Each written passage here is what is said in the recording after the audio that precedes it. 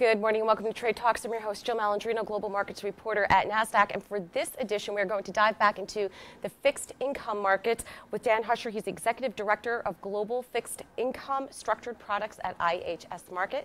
Thank you very much for joining us at MarketSite. So we're going to look at the liquidity and SEC rule. And before we get into the dynamics of that, what is that? Sure. Well, the liquidity rule will require open-ended funds to essentially bucket their assets into four buckets: highly liquid, moderately liquid, less liquid, and illiquid securities. Right. And how does that impact the fixed income market? Is this a rule that is intact, if you will? Sure. So what really the intent of the rule is to ensure that shareholders who are redeeming in the fund can actually meet the redemptions of the fund. So having a sufficient liquidity profile within the fund ensures that they'll be able to meet redemptions. And that's really kind of at the heart of what the SEC is looking to do with the liquidity rule. Now, I would imagine just like in equity markets, there's challenges in the bond and fixed income market. Let's talk about that. Sure. Well, fixed income is particularly unique in the fact that such a small percentage of the market will actually trade on a given day. So it's really important to not only have trading information, but also dealer quote information as well.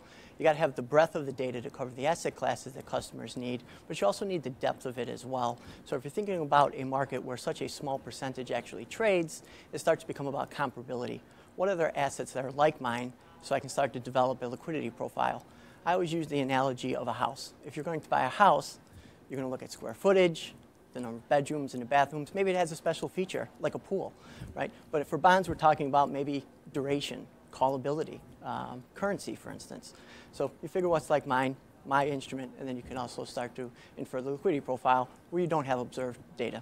I feel like we throw around the word liquidity a lot. How do you determine what liquidity is? Sure. Liquidity is somewhat subjective and has different meanings depending on who you're asking.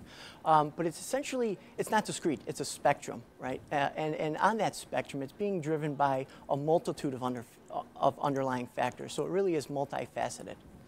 Right. So like any other part of the market, data and risk are really key components to, especially when you're examining liquidity. What are some ways that you work with different models within the fixed income markets? Sure. So what we're really trying to do is estimate, one, how long is it going to take for you to exit the position? And if you're going to exit a certain position of a certain size in a certain market environment, how much could the price potentially move as the dealer's working your order, right? And that's really a function of trades and trade information and the relative analytics that come along with trade information. But as I stated earlier, such a small percentage of the market trades. You're also looking at dealer quoted activity. Are there dealers out in the marketplace? How many potential liquidity providers? If they're quoting, are they quoting with a size? So if there's a bid out there, how much can I trade at that level at that instant? I asked equity market structure experts on this, and you had mentioned that liquidity is very subjective. Do you think it's more impactful to the buyer or the seller? Because it seems as if sellers are the ones that worry about liquidity the most. Is that accurate, or Sure. Is it the same in the fixed income market? Yes, I would agree. And is liquidity already there? Some will argue yes. It's just how much you're willing to pay for it. Right. So if you get filled, it's there, right? So again, going back to you said it's very subjective.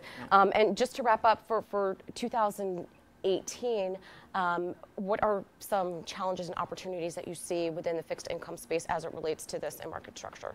Sure. So from a liquidity perspective, although the rule has been delayed from an endport perspective, the actual data gathering itself per the original dates is still required, and you should make that available to the SEC upon request. So we're going to continue along with our book of work on our side in generating analytics and reports for customers to use for their liquidity management program, as well as interacting with their boards, because that's going to be a piece of this. All right. Well, thank you very much for joining us at MarketSite. And traders, as always, thank you for joining me. I'm Jill Malandrino, Global Markets Reporter at Nasdaq.